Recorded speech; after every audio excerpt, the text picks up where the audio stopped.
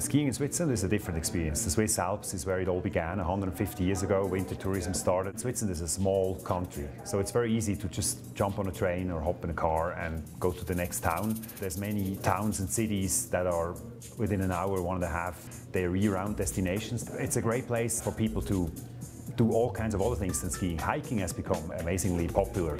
Winter hiking, snowshoeing, these kinds of activities.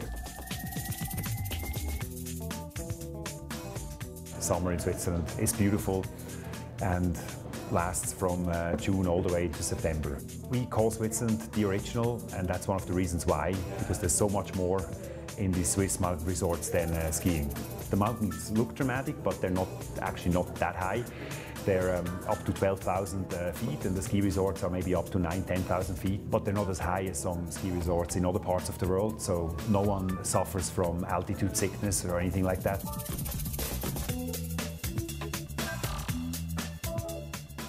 Switzerland, you can discover this country on another perspective when you are traveling by trains. So when you arrive as a tourist, you can just start your travel journey by taking a train. The Glacier Express links two wonderful alpine destinations, Zermatt and St. Moritz. You can just discover a fantastic snowy landscape.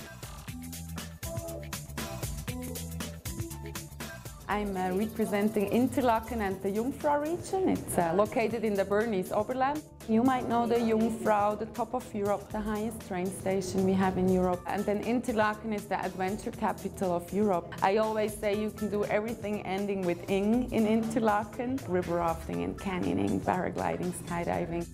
You have a lot of possibilities. You can go on day trips to Bern, to Lucerne, you can go shopping, you can do the spa. So it depends a bit what you're looking for. To learn more about Switzerland, it's very simple. myswitzerland.com. It's the portal that opens up to all the different regions in Switzerland. We're of course on Facebook, we're on Twitter, we're on Instagram. Always My Switzerland is the place to go. On YouTube, also our channel.